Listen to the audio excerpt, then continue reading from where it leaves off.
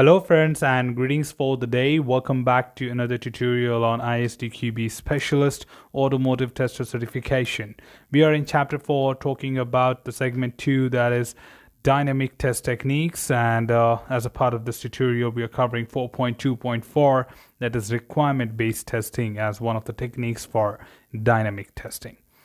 If you remember from foundation, we have already covered this approach, talking about like working with preparing of the test cases from the requirements, and definitely we do have the entire process as fundamental test process, which we have covered in foundation.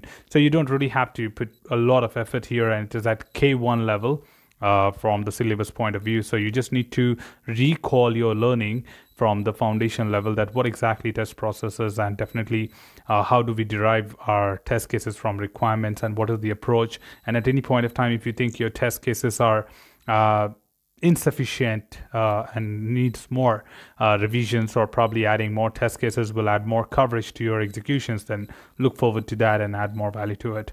So yes, requirement based testing generally deals with deriving test cases from requirement and covering the requirement. So requirement-based testing is basically an approach or a practice for testing and less a test design technique. So it's definitely an approach. Techniques, we talk about EPBV and all those things. So the approach aims at covering the requirement with test cases. Therefore, the tester decides whether the test item meets the requirements or not. In this approach, the tester analyzes the requirements, derive the test conditions, design test cases, and execute them. Exactly the same what we have covered in foundation and the previous certifications. So all of you are foundation level certified, you know better what exactly we are talking about. Based on the analysis of the test result, he refines the test. In doing so, he can also create further test cases if there is a need to create some more test cases in order to have a better coverage or have a better confidence on the requirements. In addition, the tester applies further test practices like experience-based technique, which are informal approaches in order to add more value to testing or find different defects than the formal techniques can find. Therefore, a tester can reduce the risk of defects, for example, by regression tests in form of exploratory testing.